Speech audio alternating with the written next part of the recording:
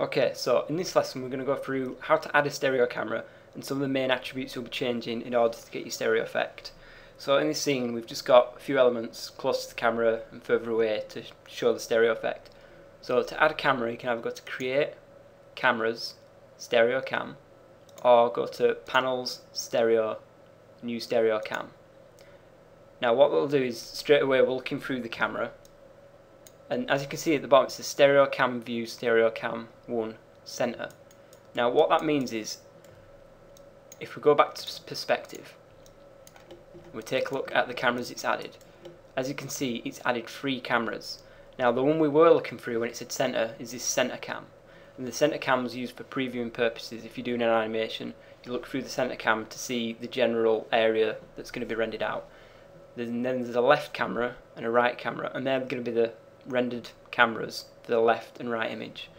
So the center camera is just for previewing purposes. So if we get the option box up, we can see some of the options in here. So first off, we'll go down, and there's a type of stereo off axis.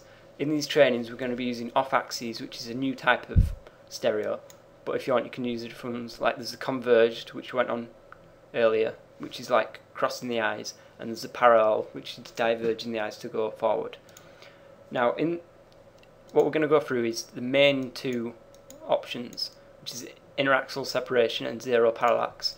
So what these mean is the interaxial separation, so 6.3 Maya units in this case. If we go to settings, or you can go to Windows Preferences, Settings and Preferences.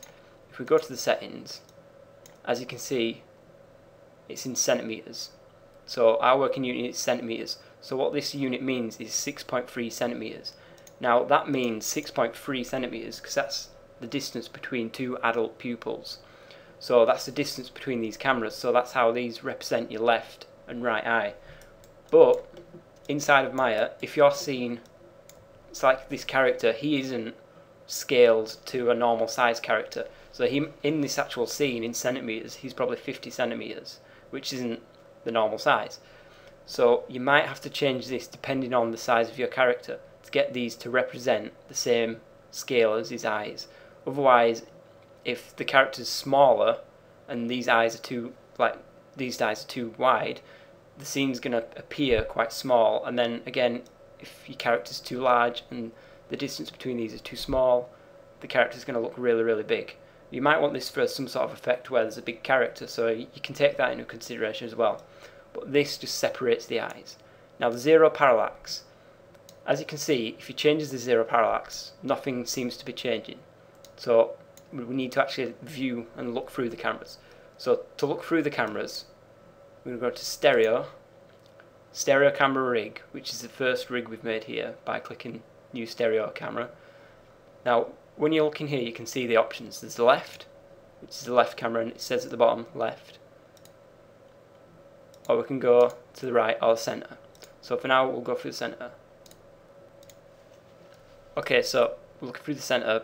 I've had a problem there where there's no stereo. There should be a stereo here. So if you're having this problem, what you can do is go to perspective, go panels, stereo, and click on Stereo Camera 1. Now you'll notice this option here, stereo, appears. So if you can't find that, just go through that. And also, if you've got troubles getting up a stereo camera, you may have to go to Settings and Preferences, Plugin Manager, and Stereo Cam as loaded. And if you're using it a lot, you can auto-load it. So with this new option available, stereo, as you can see, we'll click this top bar to tear it off. We're currently looking through the center eye, so it says center. So you can click between these to see which ones you want to go through. And the one we're going to be using is the anaglyph again. So if you click that, straight away you'll see we're looking through the anaglyph camera, and this is going to be a preview of the left and the right merging together. So if you put on 3D glasses, you'll be able to see some sort of a 3D effect. It's not a very great one, but there's a little bit there, but this is just using the default settings. So now, looking through the stereo camera, if we adjust the zero parallax, as you can see, it's adjusting the separation of the 2 images. So you can see the red and cyan, the cyan images separating apart. Now, what does this actually mean? what this means is, as you adjust the two images, if you look at this character here in particular, if we wanted the 0 parallax to be on that character, what that means is 0 parallax is no depth, which means on the screen or whatever you're viewing it on. So at this point the two images match together, which means there's no depth, and everything behind there goes behind the screen, and everything in front, like this ship, or if there's something down here in front, comes out and in front of the screen. And then same again, if we want to focus in on this chair, we can adjust the 0 parallax, and as you can see, the separation between the two images around this corner of the chair is now at 0 depth, and this character, there's a slight separation as this character pops out of the screen. And if you put on your glasses, you can sort of see the effect. But again, changing the interaxial separation, this will have to be changed to whatever scale of your character's eyes. So there are a few options for just adjusting and getting the right effects. And again, if you can't get this stereo up, remember to just go to stereo and stereo camera.